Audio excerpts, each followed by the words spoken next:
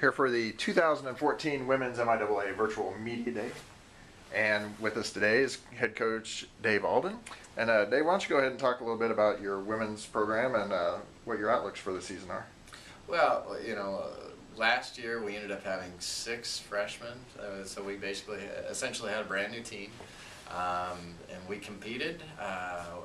Certainly, when one of our better players, Kason Buckman, when we get her back from basketball, she helps make us a little bit deeper. But we've got a new gal who came in from Spain this year, and we've got a year of experience underneath our belt. So we certainly look to do much better than we did last year.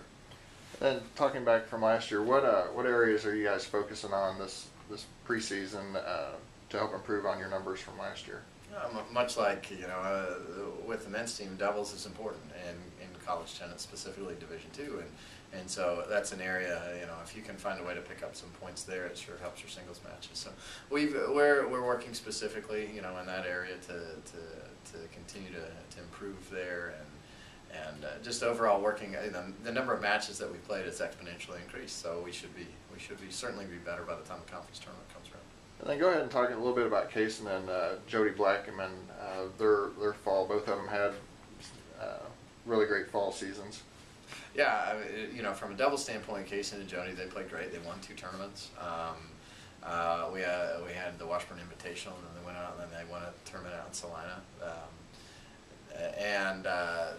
They've consistently continued to improve, as individuals, from a double standpoint, and then also individually from a single standpoint. Kason had one of the best years that a singles player's had since I've been here, winning multiple tournaments, and then also having a really nice showing at the ITA. So they're both they're leading on the court, off the court. Academically they've both done exceptionally well. So they're 2 great representatives of what we want to put out on the court all the time.